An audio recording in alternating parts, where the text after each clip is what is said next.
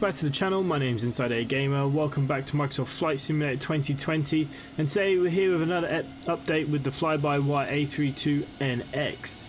Now what we're going to be looking at today in today's video is the top of descent and some other new features with the fly pad. So look, let's get straight into the aircraft. Okay, here we go. We're in a short flight from Gatwick to Knock Airport on Ireland, just for demonstrational purposes. We should be heading at about 30,000 feet. We are getting there very, very slowly.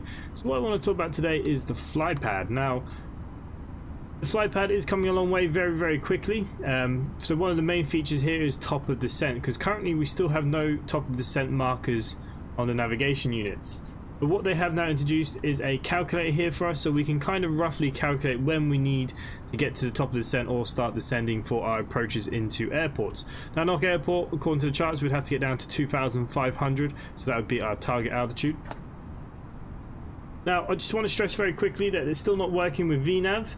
There is no descent profiles going into the MacDo from this. And there's nothing on the navigational display, so you kind of, it's just there for you. So we will put in what our altitude would be, which is 30,000 feet, and we know that we need to target 2,500. So according to this, we'd have to be 86 nautical miles before the target. Now it's very important I stress before the target. So if we say we'll go into your flight plan, and if we come down, I haven't put in my actual approach into EIKN, but just for instance, we're going to use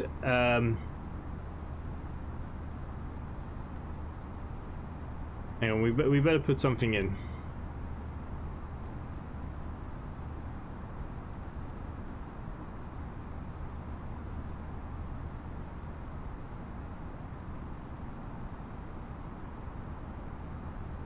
Okay, so we know by peril we have to be down at 2,500. Now we know that that is now 9 nautical miles out. Okay, so currently, you know, we still got quite a while to go. But we know that by peril 2,500 is our target altitude to capture the glide slope into runway 26. Okay, so according to this, we'd have to be 86 nautical miles out. Now that 86 nautical miles out is from this point, not the airport, from this point. So if we were to just move out our range here, and you can see that's when it all starts getting a bit crazy down there, but we'll know at peril. Now there's a few ways we can look at this. So we need to be about 86 nautical miles from peril. So once peril, which is here, starts flowing into just before the 80 nautical miles, we know that we need to start descending. I would suggest giving yourself just a little bit extra, just so to make sure that you do get down on time. It's better to be a little bit early than too late capturing those glide slopes. So all you do here is 86 plus 9, which would be 95. So we'd need to make sure that we're 95 nautical miles away to make sure that we're down on 2,500. So you can see peril is here. So once that kind of roughly comes down to the 95, obviously you'll be coming yourself in just a little bit more. But once it starts just, you know, come around this point, we know that we need to be descending. Of course, you can look from here as well. You can check what your nautical mileage is. So once you're 96 nautical miles away, we know, because we've added the 96 onto from the airport to here, the 96 nautical miles, we know that we could start descending. And again, you could use different degrees, pitch altitudes. You can change it if you wanted to do vertical speed. Say you want to come down at, you know, 1,800. Okay, so that's telling you 99. So we'd still be 99 plus 9. 1,800 is a nice little rate going down, to be honest with you. 2,200-ish, 81 nautical miles. So you can do it that way as well.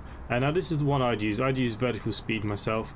So when you use vertical speed, it's very simple. We would actually just use this, and we would put in the vertical speed that it gives us, and yeah, engage the vertical speed, and it'll drop us down to whatever altitude we have via this vertical speed.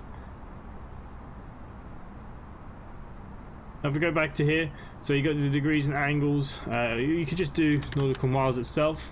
say, you know, by 100 nautical miles away I want to be down, it's going to give you exactly what you need. So there's loads of different ways that we can input this, and it's a very cool little tool that they've added, and definitely much needed on this aircraft. So a lot of people always ask me, how do you know, how do you know, how do you know?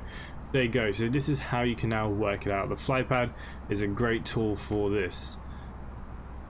Now if we go back into the dashboard as well, you can see now on the settings, this is new, the audio settings.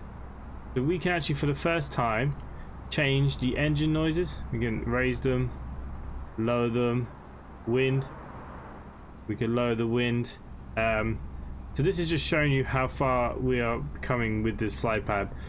Brightness hasn't crept in yet, but yeah, so look, we can PTU audible in cockpit, which is unrealistic, but if you wanted to add it you can.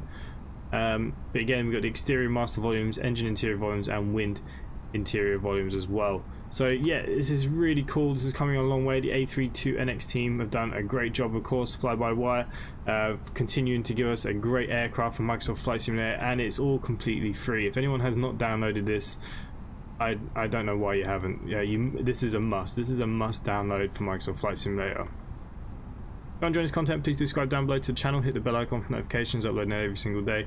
Come join us on the VA, simply connectva.com, link in the description down below. Come join us on the Discord. Not enough for myself, guys. Thanks for watching, and I'll see you next time. Bye for now.